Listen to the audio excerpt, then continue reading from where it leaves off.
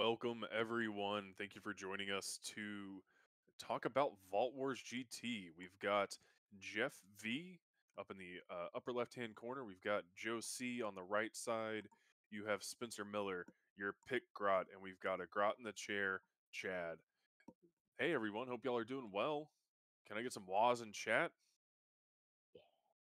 Wah. Yeah. Right? Yeah, it's a kind of okay. It's a light wah. It's a light wah. Well, Um, Awesome. Well, thanks for joining us.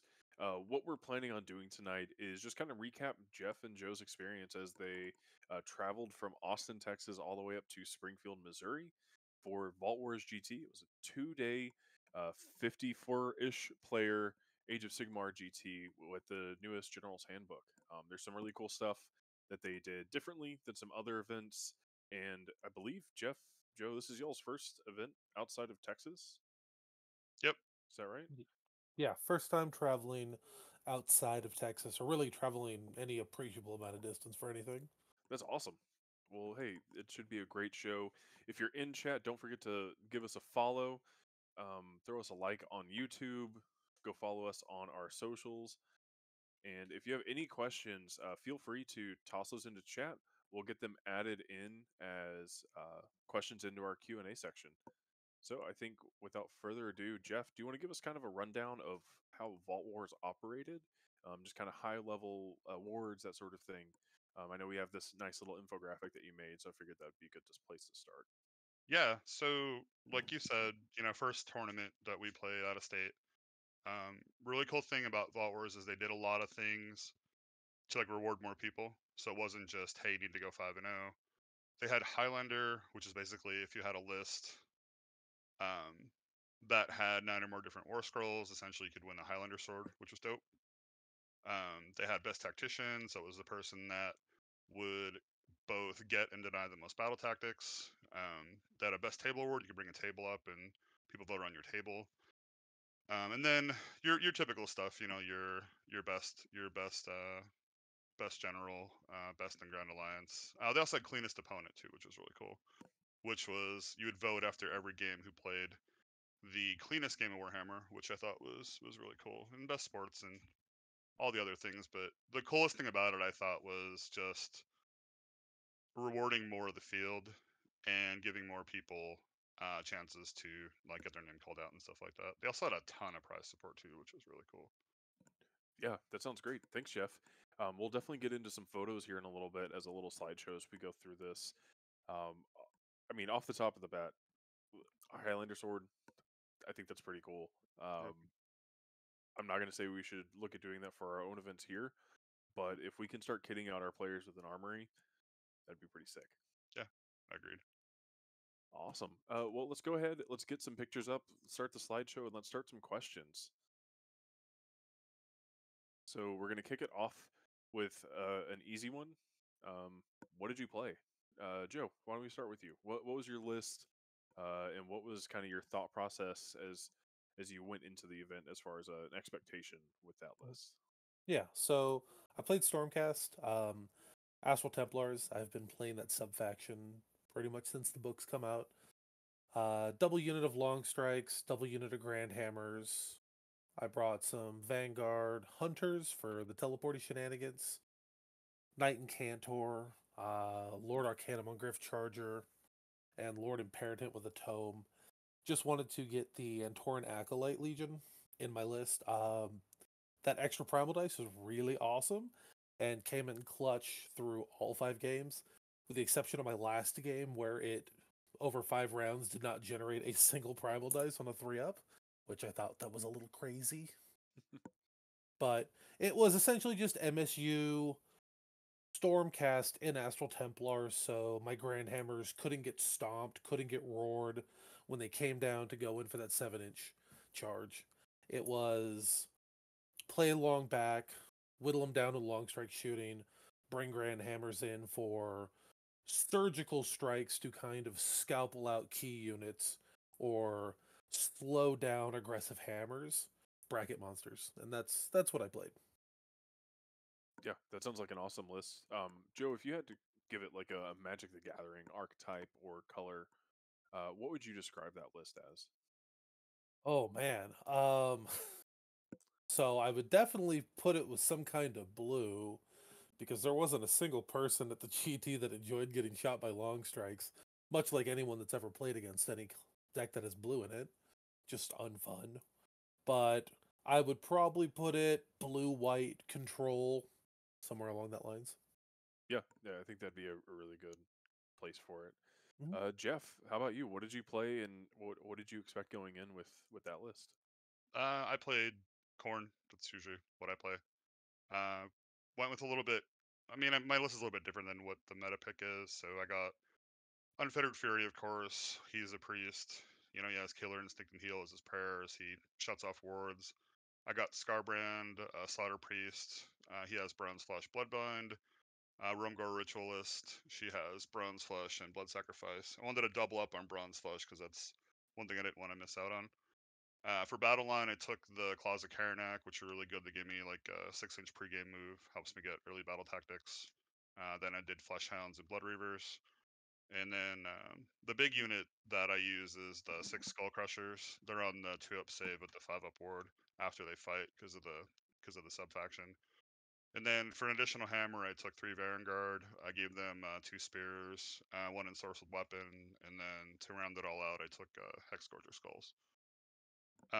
As far as what I expected, I really didn't know what to expect. I mean, playing out of state for the first time, wasn't really sure what the meta was, how the people were going to be. It was kind of weird, like, because we always play in Texas, everybody knows everybody, Mm. and it was a little weird, like, sitting around before round one and not having a clue who anybody was. So, but it was cool. It was really neat, and had a lot of fun. Yeah, definitely. And I think that kind of fish out of water experience is for me just really enjoyable. It you get to see the community for the first time again, right? It's your first GT almost in the sense of you're prepped, you're ready to go. You don't know anyone. You don't know how they're going to start the event. You don't know any of the cool things that they do. They're not going to, yell slambo or anything like that. Mhm. So I think Yeah, as a first event, it's, a really good opportunity to kind of reset. And I mean, we've talked off air a little bit about this, and from what it sounds like, y'all both had a really good time. yeah. Um, so just could we dive into that a little bit more, Jeff? We'll start with you. So, how was it as your first event out of state, and how was the travel? The travel wasn't bad at all. Um, the way there, like, it was pretty simple. Like, it didn't really seem that long. Like, we talked the whole way about a lot of different stuff, so that was really quick. The community was really cool. Very welcoming. The night that we got there Friday. We left early. We ate at what was the name of the place, Joe? That we ate at? Lambert's Cafe. Yeah, where it's the home of the throwable rolls, and yeah, they come out and throw rolls at people, which was pretty cool. But yeah, like all the people were really welcoming. And you're right, it kind of was like my first GT again, so it was really cool. Like everybody was really nice. We got to sit down, have dinner with them and stuff like that. Um, really, really great crew. It was really awesome. That's awesome to hear, Joe. How about for you?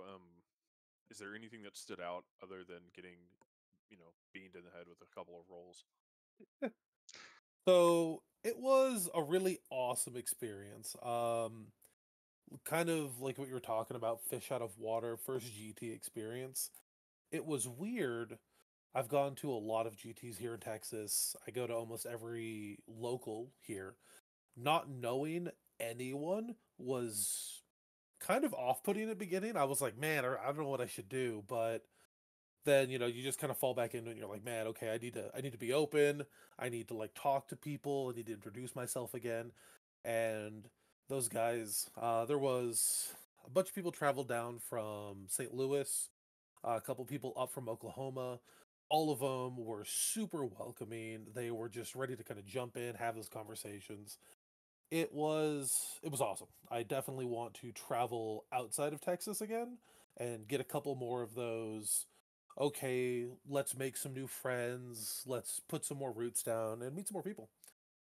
And like Jeff said, the drive up was 9 hours. Um, and it's really stark. Once you get out of Texas and into Oklahoma, it goes from like brown dead Texas to just really green. And there's a lot of rivers and quite a few lakes on that road up to Springfield.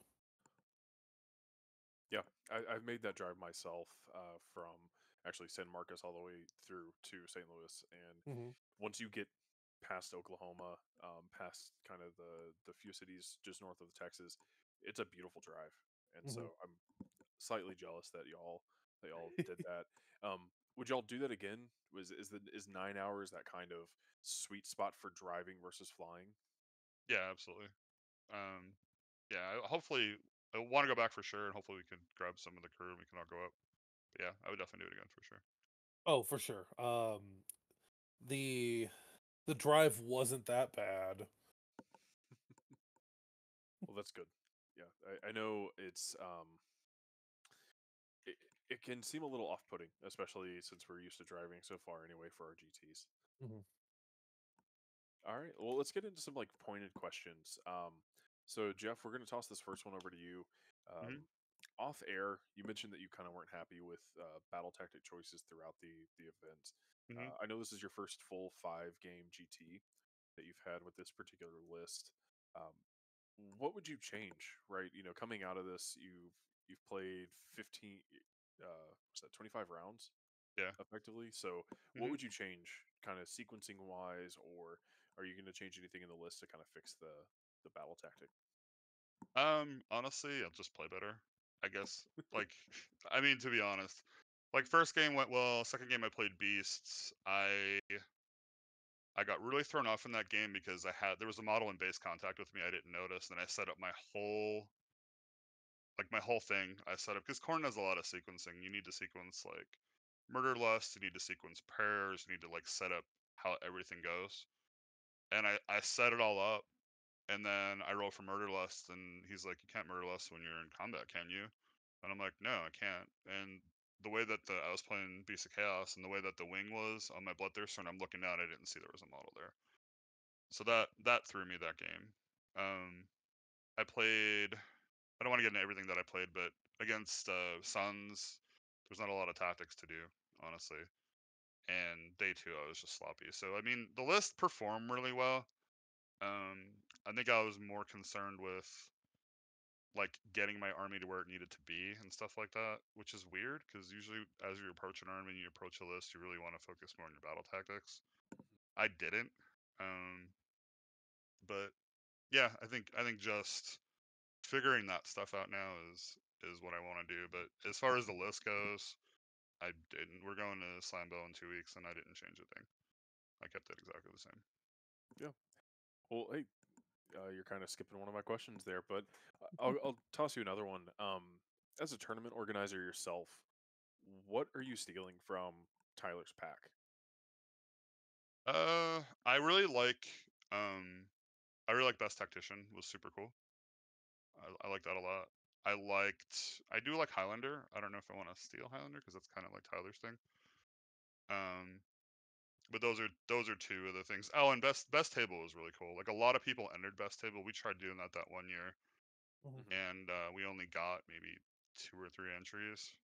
But it was really cool. I think that's a good thing to have people bring tables out and stuff like that for sure. Yeah, I think revisiting that in the future is going to be, really cool, especially since we can build a little bit more up for kind of building that out. Um, awesome. Well, thank you, Jeff. Yeah. Over to Joe. Um, Joe, how do you feel after 25 rounds with the Stormcast list about using your Marathi dice? How did they So perform? my Marathi dice performed spectacularly. All right.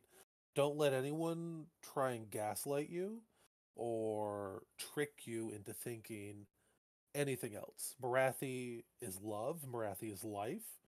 So she had issues with 7-inch charges. I don't know what it was, but something about that first deep strike with the Annihilators.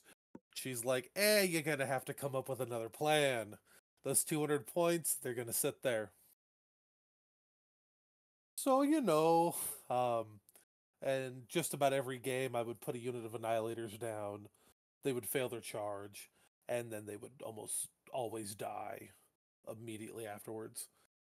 I through the tournament, I think I won one, maybe three priority rolls that were meaningful in any they influenced the game a little bit. Not enough to like turn a draw into a win or a loss into a win, but they were like, oh, they kept me from getting tabled and gave me another round. So I at round 4 I got the ringer, and it was Dawn, beautiful person, so funny, so inviting. I was like, hey, instead of spending my weekend with Lexi on her birthday, I chose to come down here. So he got with Tyler, and Tyler gave me 10 of the Vault Wars dice, and I don't like to assign agency to polyhedrons, but those Vault Wars dice, you are going to see them at locals, and you are going to not want to see them at locals. Those dice, A, look amazing, and B, rolled so hot for me. It was Oh, crazy. hey, there they are on stream. They Oh. are like beautifully satin and like with just a little bit of texture to them. I love them. Those are some gorgeous dice. And Joe, don't worry, we will have a salt test for them. I promise you. No, you will not touch my dice. You will not waterboard my dice. Think of it as a soak. It's a Oh, okay. spa day. It's a spa day Okay, for you. it's a spa day. All right. Yeah. Okay. So back to the failing multiple 7-inch charges. Yeah. Um, when choosing where you were placing your annihilators, I know during the last stream that we had, you dropped them behind Jeff's lines, Mhm, kind of opposite or past where his army is compared to where you were. So mhm, you were almost like pinning him or trying to pincer him, right? mhm. When you fail your 7-inch charge, how does that work, right? So are you keeping that in mind when you're dropping them down, or are you just dropping and praying? So, when I'm looking for places to put my annihilators on the deep strike, I want it to be, if I fail this 7-inch charge, are they in a position to where my opponent has to commit something that can kill them and not die on the clapback, and do it in a way that pulls them out of position or pushes them not where they want to go. So I don't want to drop them necessarily in between me and my opponent's army, because 90% of the time that's where my opponent wants to go anyway. With the once, when I set up my table, my opponent's like, hey, what does your list do? And I'm like, look, I'm going to shoot you from 30 inches, and I'm going to drop 3 dudes on a 40 millimeter base 7 inches away from your army, and I'm going to try and scalpel out your heroes. Most people reflexively want to kind of build a screen or a castle so I can't get behind them, because that's really the worst place for annihilators to come up. You have to kind of turn around, and it's normally our squishier heroes that we're going to find. Yeah, the squishier heroes you're going to find in the back. So when I'm setting them up, it is 90% of the time not in front of my army and as far behind my army as I can get them, and ideally to one of their hammer pieces or their key pieces. So if I fail that 7-inch charge, they have to move a damage piece in reverse. So long-winded explanation of they do it from the back. I think that's a very concise way to to handle that, Joe. Thank you. Um, Now, unlike Jeff, you have forsaken the Annihilators for Slambo. What was the kind of That's the go ahead. reasoning for that?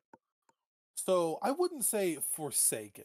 Um, I had so it's no secret I did not perform particularly well at Vault Wars. I won a single game against the Ringer, which I should have lost. Um, I roll up on day 2, and Don's setting up and is like, okay, I'm playing a really easy army to kind of go into. He's like, Grinning Blades 12 Bolt Boys. And I was like, oh no. Not Grinning Blades 12 Bolt Boys. I can't shoot you. Yeah, that's a pretty hard counter for you as the ringer. Yeah. Because he was like, oh, I'd want to play Iron Jaws, but I don't want to just like run you over. And I'm like, man, I really would have preferred you played Iron Jaws and just ran me over. So he was really phoning it in. I lost every priority roll that game, and there were multiple times that he could have just been like, okay, I'm just gonna shoot you off the board, but he didn't. So I should have been 0-3-2. So I wanted to set myself up in a I wanted to put myself in a position that when I go to Slambo, I'm gonna get to have all the fun. So I was like 5 Knight Judicators, 3 Chariots. Like I want 0 interaction. I would like to never roll dice in melee because that's for chumps. I want to do the shooting. So that's what I picked. Yeah, I mean, I think an uninteractive list that you try to just destroy your opponent without any interaction is it's an awesome choice. Right? I don't feel that you are the main villain of Slambo, but that's for another night. I refuse to. No, I'm not a villain. Well, cool. That's it for what I had kind of prepared. So, Jeff, anything else that comes to mind? Any really fun experiences in game? Fun experiences in game. Tell them about the Skaven. Which part? So yeah, so I did play dude John who was playing Skaven, and he walks up and he's like, hey, how do I beat you? And I'm like, I don't really know Skaven. I don't really know. Take top of 1. I do the bronze flesh on the skull crushers. I run them in, get them in, they kill their 8 models, get their battle tactic, and he just has horrendous dice rolling. And if I say somebody has horrendous dice rolling, it's pretty impressive. But he did not roll well at all. It was like lightning cannons were blowing up, and like things did not go well for him. It was one of those, like, how the Skaven they either clap or they just destroy themselves. He did not roll well at all. He had a rough game. Yeah, I think it could be surmised as they either kill or die. Exactly. What about you, Joe? I know you've had kind of a, let's say, a more somber experience with your games, but was there any clutch play? Did you snipe any heroes out from 50 inches away or anything? Wow, I wish I could tote my battle acumen, but no, I played very very badly, and everyone that beat me, they got a well-deserved win. But so my first game was against Gitz. Dude rolls up, double reinforced unit of squigs. He's got 2 manglers, and I was like, I've seen this before. Easy peasy. I'm gonna shoot him. He's gonna die. I'm gonna love it. It'll be so easy. So I'm like, oh, here we go. I'm gonna take top of 1 because I beat him in drops. All right. And I was like, here we go. I'm gonna go first.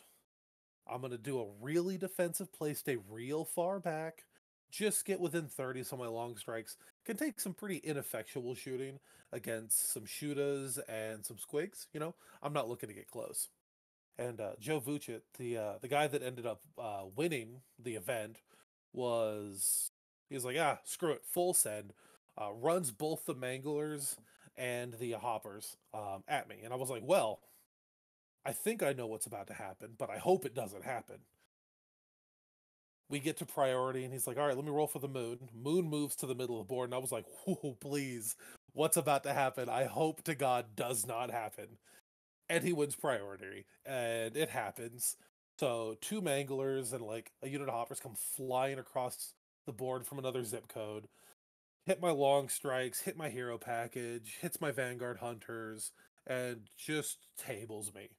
So going into going into the top of 2 for me, I'm like, I have 2 units of annihilators in the sky.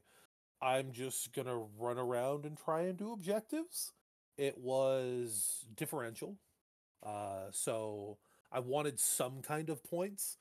It didn't. I knew I wasn't gonna get a lot. The guy was gonna table me almost immediately afterwards, anyway. But I did manage to force through differential. I got 2 points and he got 18, so he did not beat me by 20. So that was pretty sick. So my first game was maybe 40 minutes long. It was over quick. So I was like, wow, I'm feeling pretty defeated. Let me just go take pictures. And pairings for round 2 come out, and I get paired into Gits again. Almost an identical list in some ways. They had the little war band where they're like, oh yeah, we gotta go like stand next to a piece of train and get like a 4-up ward. But other than that, they're basically the same. And that Yeah, was a draw. that second game, he only had the one mangler though, right? Yeah, he only had 1 mangler.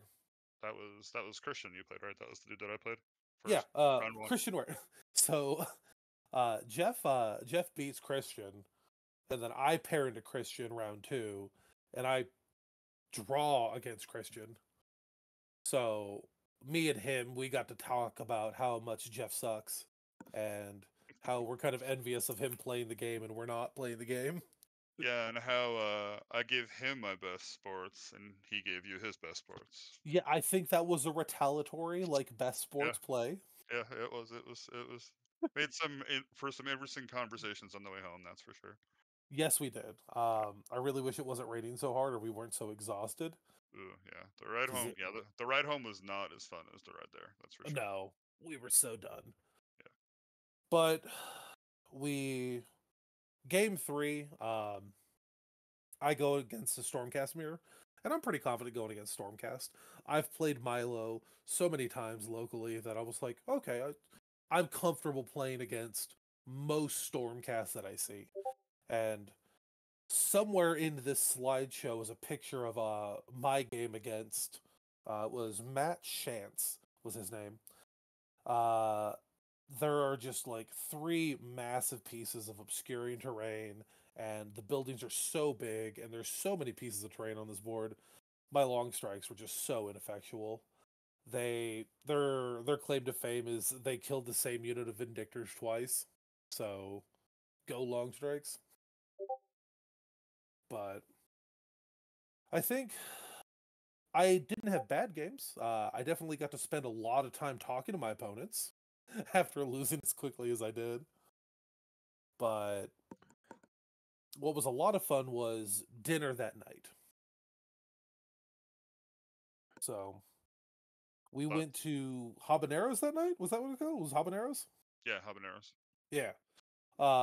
And we got to sit down with Levon from, I think it's Gateway Gamers from St. Louis, I believe is their club. Yep, yeah. Tyler from Warhammer Weekly, and Dawn, which was one of the TOs. So we got to sit down with, a pretty big part of like event organization there for Missouri, and we got talking about our tournaments and how we run them, and we kind of spitballed ideas back and forth. And Jeff really kind of took the lead on a lot of those conversations. Did I? Yeah. I guess I did. Yeah. So why don't you talk about those conversations? The one time Jeff talks. Right. I did talk. I smile, Spencer. Sometimes I talk. You know how that goes. But yeah, I guess we were talking about. Tyler was talking about the advantages of like player place terrain, and they did TL place terrain, and he was there the Friday night before, and he's like he was there till 1 a.m. because they had some kind of Magic the Gathering tournament, and he was saying he would do player place terrain, he'd never do TL place terrain again. And just some discussions about like things that they did. Like they did pair round 4 the night before, and I was like, ooh, I've seen this before, and I know how this goes. But they're a great crew. Nobody dropped, so they didn't have to repair anything in the morning. So that was cool. And then we're just talking about like timing essentially for when you'd want to vote for like table and paint and stuff like that, because the one thing that happened with us is I didn't get kind of my earlier games, well, my games either went to time or I was done really quick. And my round 3 game, I mean, I was done really quick, but I was just so exhausted at that point. I didn't really have a lot of time to look at the terrain and see what was going on. Mhm. Didn't get to see the armies. I didn't even see the army that won. I mean, Kit won Player's Choice, and there was some other dude that won Best Painted. I really would have liked to seen it, but we didn't have time. We had an hour for lunch, so you had to do setup and eat. And I mean, there was cool. Like the nice thing about the venue is there was a Firehouse Subs, and what was the other place? There was a barbecue place. Yeah, it was like But like, Smoking Moe's or Smoking Bob's or something. yeah, like literally like right next, like in the same complex. So that was really Mhm. nice to see those there. But I think it'd be better if they either did like the hour and a half for lunch, or they did, after round 3, like set up your stuff and do the voting, the morning when you come in. So Mhm. you have something to look at. I think would be better. But they did do QR codes for the voting and stuff. That's something, Spencer, we talked about doing. But yeah, a lot of cool stuff that like they did, and like I do like how, like I said, how their event wanted to reward more people, kind of like we did with Best Bracket and stuff like that. So I think there's a lot of like I think we wanted to run like a similar type of experience, Mhm. like at each event. So that was cool. Yeah. So really, from what I'm hearing, is one overall, it was a really great experience and really well put on. So I just Mhm. want to shout out to Tyler and the rest of his crew for such an awesome event. I really wish I could have joined y'all, and look forward to potentially going out next year. Mhm. But one thing that I'm getting is a sense of community, kind of no matter where you go. Um, I know y'all. You mentioned the Gateway Gamers. Mhm. I actually played one of their players at the Austin Open a couple of years ago. Really? Gansey. Yeah. Uh, Okay. it it was a wonderful experience. It was you know really jovial, really fun person to play with. Mhm. And then I ran into him at LVO. It was like, oh hey, good to see you. And then to see that he was playing there and that you got to play with some of his clubmates Mhm. is really cool. I know Nick True was out there. He's a really awesome guy, really really nice, and really glad y'all got to meet him. But That's Tough Crowd, right? yep, yep, he's a Yeah. tough crowd member that was there playing Oh, the probably the a mean list maybe. Yeah, he had the KO. We when we had dinner the first night, he sat right across from me. mhm. Yeah, he was a cool dude. So really, what I'm getting is there's just an awesome sense of community and really kind of community oriented events, right? Mhm. It's not like a magic GP where you're just Mhm. trying to cram in 1,000 players, go as fast as you can, trying to cut to top 8 as soon as you can to try to get people out the door. Mhm. It seems like an experience, right? And that conversation that you had talking about, oh, how have you done this? Oh, maybe we could do this. Oh, how did y'all do this? Is just all seems player focused, Mhm. and it's wonderful to see. As a player and as a TO, that's the kind of event that we want. We want people to be talking about it and talking about the really cool stuff and how they can take that back home to where they go. Mhm. Yeah, we had a really long talk about Don, with Don, and he was talking about like how like he was in high school, and like he doesn't like he was like saying how he realized in my life, like I've had a lot of acquaintances, I haven't had a lot of friends, and I think he's only been playing for, I think he said, like a year, maybe a year and a half, Mhm. and he was saying that the people that he plays with now are like some of the best friends he's ever had. He has the people that he'll come over his house and stuff like that. Mhm. Yeah, it's just, I mean, I kind of thought, I know it's the Texas thing. I'm like, yeah, we're the best. It's us. But like, I mean, we have a great community here. Don't get me wrong. But like, they were awesome. Like, I love those guys. Those guys were great. And I hope we can get some of those guys down here, and I hope we can get more of our people up there, because same exact type of experience. Just they do things a little bit differently. But yeah, it was super cool. What one of the really cool things about going up there and like hanging out with these guys for 2 days and getting to know some of them pretty well is during award ceremony, everyone was so excited for everyone to get their awards, get their talk. Like everyone was cheering. It was always applause. There was when something got called, it was never quiet. And shout out to the TO staff and especially the store like Metagames. they helped provide like so much prize support for this event. Literally everyone walked away with something. Yeah, Uh, there was a point where Tyler's like, "Has anybody not gotten anything? Please like raise your hand." mm, And the other cool thing was the store gave 20% off for anybody that was at the event off of GW stuff. So that was mm, really cool. I mean, here we do a lot more charity stuff, and charity stuff is great. But yeah, they had a ton of prize support, which is really yeah. cool. And it was big stuff too. Like they were giving out FOMO boxes. They had books, objective markers, like full sets of I'm very jealous Jeff got called before me because he got like a big play set of the Vault Wars dice Mm. with like a leather baggie, and man, I really wanted those. Hey, you got your Lumineth. You're happy, right? I love Lumineth, and they are totally still in the package, which is not relevant to their experiences. From what I've heard, Joe, those Lumineth are not going to be allowed for very long in that house. So I got home before them, and they got home, and Lexi like started scouring the house looking for them, and I don't know where they're at. She legitimately went and hid them. She may have thrown them away. I don't know. So, Cool. Yeah, food was really great there too. oh my god, Should we talk about the what was the Chinese place that we went to? it was Five Spice China, Chinese, or maybe it was Five Spice China Bar and Grill. Yeah, it wasn't the place that Tyler recommended because they were drive-through only, and we're like, Yeah, no, we want to sit and chill. But that place was awesome. That had the best alcoholic beverage I've ever had. What was it? A fire mango? it was like a spicy fire dragon or something like that, Yeah, that place is so good. right? So Springfield, Missouri, you know, the middest of the West, is known for cashew chicken, which apparently is like a Chinese dish. I don't know why that's what Springfield, Missouri's known for. They're Chinese. So it's Sunday. All right, we're packing up. It's probably like 4:30, almost 5 o'clock. And me and Jeff are like, well, we're not leaving until tomorrow, so you know, we gotta do something. So we're like, hey guys, like, where can we go eat? Like, while we're here, where are you guys? Like, you need to go do this. And they're like, you gotta get the cashew chicken. And me and Jeff, we're like, man, I love cashews. Like, second best nut next to pistachios. Like, let's go. So we drive to this place and it's drive through only. And we're like, we do not want to go back to our like mid hotel and sit over some Chinese takeout boxes and try and smash some cashew chicken.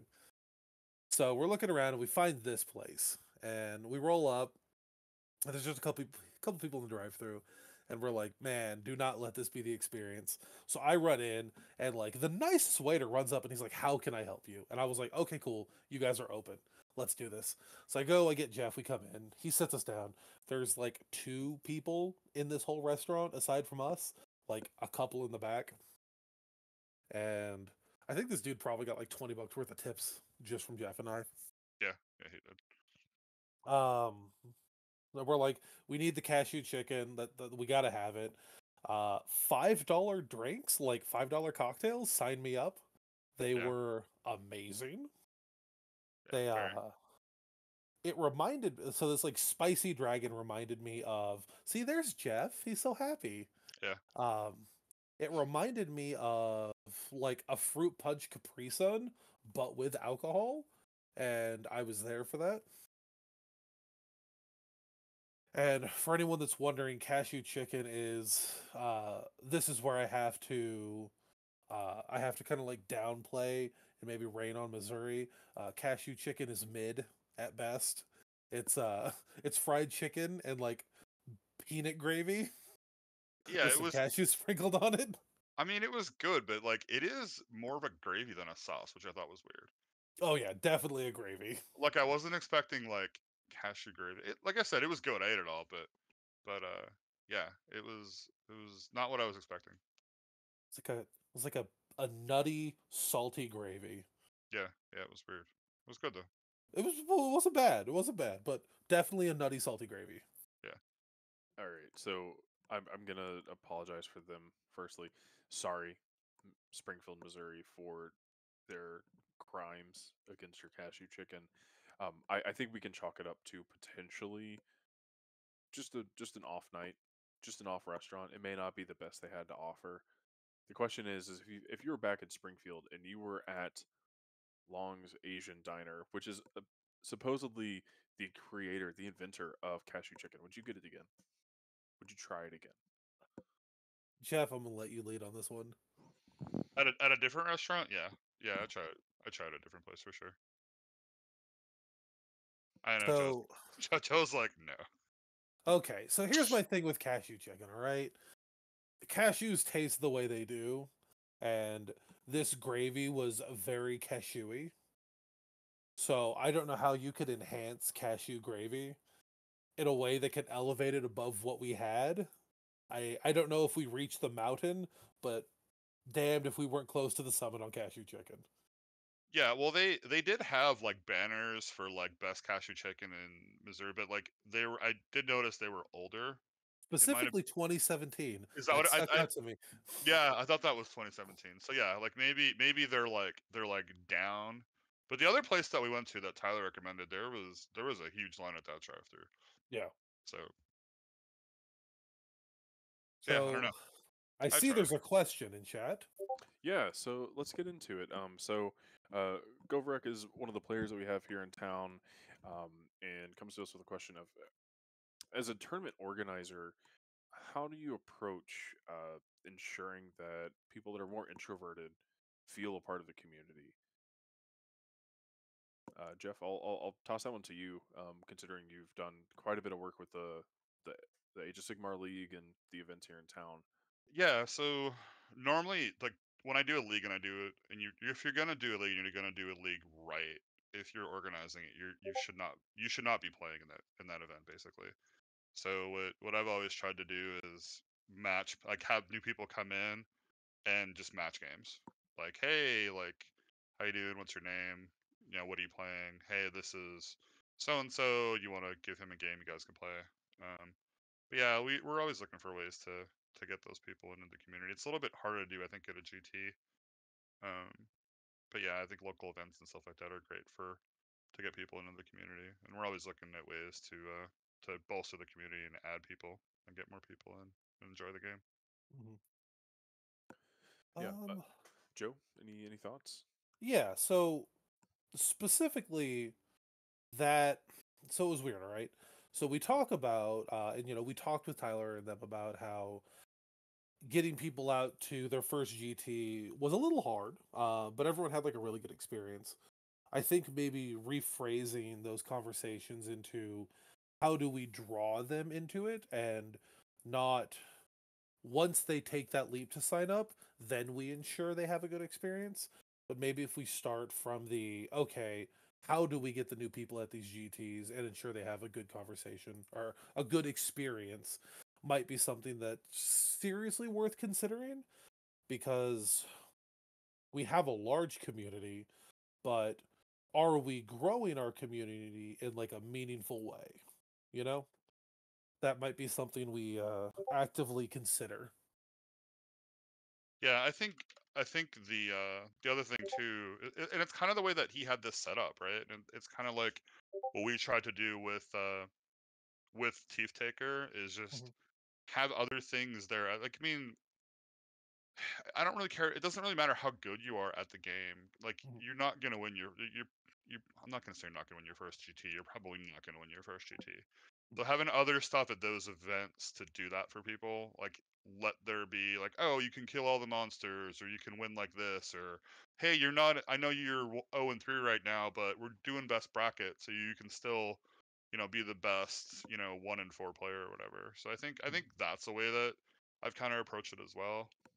Is just having more things to do.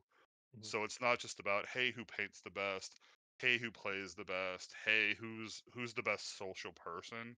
mhm, It's also like I just want to get more people's names called and get more people up front and get more people involved. That's always my primary goal when I run an event mhm. is just involve like cast the widest net and involve the biggest amount of people as possible. So I believe it was hard mode was the category. The list that had the most I don't want to say like narrative feel to it, but the list that captured the best feel of an army. Yeah, I think it Uh, was. I think it was just the most off meta list. Essentially, is what it was was. it? Yeah. Yeah, yeah. Like what are you playing that's not like quote like good in the meta right now? Like, and I mean the way that they did it is they would just look at those. They would look at all the lists that came in and kind of decided what would be hard mode and what wouldn't be. Uh, But that's a good way too. Just anything like that where you can just encourage people to participate and do different things is because we is had that conversation, didn't we, Jeff? When we were Mhm. talking about up and coming Smash, we definitely want to do our teeth thing again. But how do we reward players? Because there's only going to be a couple 5-0s. There's only Mhm. going to be one, like best painted one player choice. Um, so how do we get players to engage and win and compete through all levels of the scoring Mhm. bracket? So Highlander was fun, Teeth is fun, and I see we're getting called out. New players and introverts are definitely two different things. Yeah. Um, so So I actually have some thoughts on this. yeah. So the first reaction to that kind of question is like, well, what would you like us to do, right? And I think that kind of highlights the potential issue that an introvert might have is they may not be comfortable voicing that or be comfortable making that request. And Mhm, so I think going back to the TO chair, it requires you to be active, right? It requires you to be aware of players that may be more introverted than others, learn how to read body language, that sort of thing, and proactively reach out to them, talk to them one on one. I know a lot of introverts, and they generally respond really well to one on one conversations. Maybe not 2 to 3, 4 to 5 people conversations, but one on one, it's great. And you can work with that and start including them from there, right? So if you have someone that is more introverted that has a really interesting idea about a particular game thing, ask them to if they would feel comfortable writing something up, right? Start trying to get them involved in what might be seen as less active in front of people, but still active in the community, mhm, right? And so I think from my standpoint, that's what I would like to focus on, as an event organizer, is how to bring those people into the fold, find those, those wallflowers, and just try to get them off the wall a little bit. And it's not necessarily to say that you can't be um, secluded. We all need that time, but if there's anything that I can do, personally, regardless if it's my event, if there's anything that I can do to make your day a little bit better, I'm going to try. And so I think from that perspective, really focusing on making a one-on-one connection with the person, finding out what really they enjoy about this game. If it's about painting, cool. Hey, post some painting tips, or post some questions, and just try to start getting them involved to where it starts as one-on-one, Yeah, and maybe and it's I mean another person. that's why I don't like when I run leagues. That's why I don't play because I Mhm. wanna watch and see, and I try to go out of my way to talk to everybody and make sure everybody's having a good time. mhm. So Yeah. yeah. I do want to do a quick shout out. I know at our sister club Slambo in San Antonio, for a long time when they do nights where they have newer players showing up, they have basically an attendant for the club that is there and actively pairing people. And it's like, hey, you're new, great. I know Jimmy is a great, fun opponent to play, really nice, really interested in having a great time playing the game. Sure, he might smash your face in incidentally with his giants, but that's not what he's here for. He's here to make sure that you have a good time regardless of what happens. And I think as event organizers, that kind of active work is really important. So, hats off to the San Antonio, and hats off to you, Jeff. Thanks. Yeah. There's another question, a follow-up question from Govrek. What local events would be good for new players in Austin to attend? Storm the castle. That's if I had to recommend a local event, I would say Storm the Castle. I've gone to the last two Storm the Castles at Game Castle, and it It sounds kind of bad to say it, but a lot of the participants have been a little softer in terms of list building. There's definitely a good chance that you're going to get one of the Game Castle local players, and their lists are not hyper refined. So there's a good chance that newer players are going to get to experience an entire game of Age of Sigmar with the majority of their models on the table. They will get to have all of the interactions. What's what's the best way to say it? We build our lists with interactions or combos in mind that we want to do on our own lists. And a good opponent, if it's a particularly powerful combo, is going to scalpel that out very quickly. With a lot of these opponents at Game Castle, they're just looking to sling dice, have a good time, play, 5 rounds of AOS with someone new. You're going to get to do what your list wants to do. You're going to see and experience what their list wants to do. So that's what I'd recommend. Yeah, I mean, I and honestly, I'll call myself out here. I think I need to do a better job and making sure more of those events are available, like maybe Mhm. once every quarter. But we don't like Storm Castle will be the best place to go. That's where like a lot of the newer players have been playing and stuff like that. But yeah, Mhm. I think we need to do a better job of having more like beginner friendly events for sure. Mhm. Yeah. That's a good thing to take note Mhm. of. I do want to call out the phrasing of that is also really important. It's an event, right? Mhm. And that's the phrasing that Govek used, and that's the phrasing we're using here. Having an event versus having a tournament automatically implies that it is different than a hyper competitive focused tournament where there are people gunning for the top. You're going to see armies that will potentially table you in 2 turns that are, for some people, relatively unfun to play against. Mhm. But taking a step back and just focusing on events, narrative events, I think, are something that we as a community could do more of. And it's not necessarily in place of that tournament style, but I really do think that the Path to Glory type of game works really well in a small group. Take 4 friends, take a Grand Alliance each. Cool. Go run a Path to Glory League for 3 months. And I think that you get that it scratches that itch of I want something to where I'm more immersed in the game.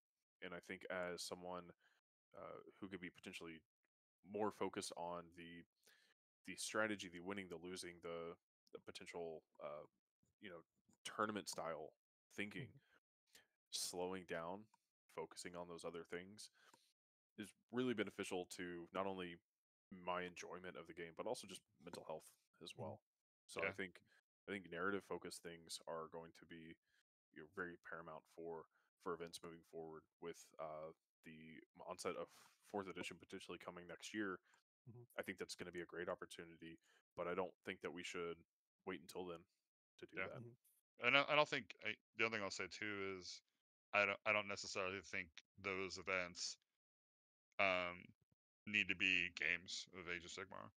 Mhm. Like I think we can do painting nights, we could do hobby nights and stuff like that. And I think Mhm. those are things too that I haven't had a lot of time for honestly. Like the Path to Glory last one we ran was like 100 people. It just the size that we have and the people that we get, it gets really unwieldy. It gets really hard to do. Mhm.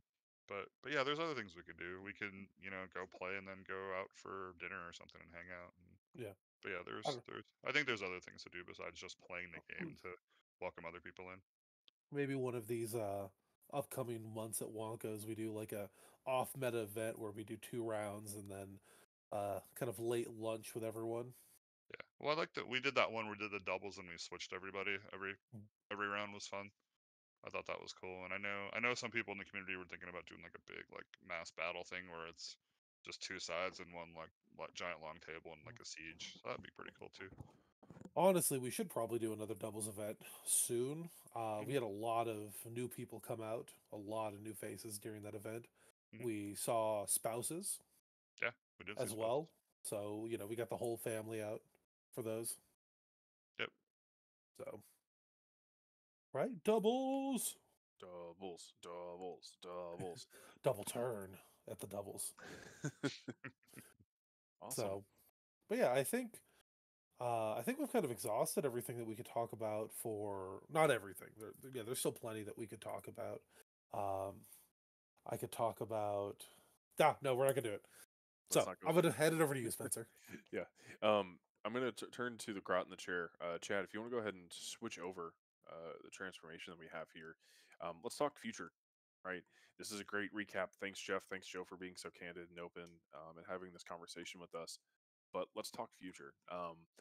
What event is coming up that we have right now? Jeff, I think, you both you and Joe said it earlier. What Yep. do we got next weekend? Slam LGT. That's This right. is our worst tacos in Texas, but we love our brothers, so they're great. They're great guys. Yeah, it's a great club. It's going to be a great time. We do have the Slambo GT list review that's going to be happening live on Friday night. I have a tentative schedule and format that I think that's going to really be quick, digestible, and fun. Mhm. Not that we don't enjoy our 5 hour long slogs of running through lists, but I think we could all use a shorter stream, especially me, because I have to paint an entire army by then. Mhm. But that's not important. Um, so I do want to call that out. We're going to have a few of us online chatting about the event coming up. If you are in the area or can get here, there are tickets still available. Message us on Twitch, Twitter, what have you. We will get you in touch with who you need to Mhm. talk to about that. But we're going to be reviewing the 60 some odd players that we have. I have a really cool little chart that I threw together, thanks to Chris C. from Houston and Ben Riddle, also from Houston. Binder Man. Binderman, Binderman, and Bootman, with some data that I think is going to be really fun to take a look at. We've got the hey, did you know that we have a bot in chat? Everyone boo the Yes. bot. Boo the bot. Wait, no. What's the bot have to say? Nope. Bot's gone. Damn it. All right, fine. No bot for us. But percentage chance of going first based on how many drops you have. And it's not overall, it's within the event. So I think we're gonna have some really good conversations. We're gonna have some really good some jokes. Don't worry, it's gonna be still funny. But yeah, so we've got that coming up this weekend. And then next week, I do want to just kind of preemptively say, hey, we have a little spooky game coming up that Mhm. Tuesday evening, a little Halloween game. So be sure to join us for that as well. Jeff, anything else before we sign off? No, I think we hit everything. Mhm. I took Joe to an event and made him turn to the dark side. I'm I very did sad. not. I You, am not you, a villain. I refuse to be on the shit list. Joe, anything else other than shit list? Yeah, so please come join us Friday. This will be a fun stream. We're gonna try and get some new personalities on here. Not be a 3 hour list review. Ugh. And for our spooky game, please come and watch that as well. It's gonna be more of a themed game, so it's not gonna be a very competitive focus game. It's gonna be us hanging out on stream in costumes, talking about, a fun thematic game. Awesome. Well, thanks everyone. Thanks for joining us. Hope to see you Friday night. Hope to see you Tuesday evening as well. Catch us online at twitch.tv/TheWeirdCast, YouTube. Search for TheWeirdCast and check us out on Twitter as well. Be sure to like, follow, and subscribes coming soon. Thanks so much. And until next time, may your dice rolls be sixes, y'all. Have a good night. well, Love you guys. Have a good night.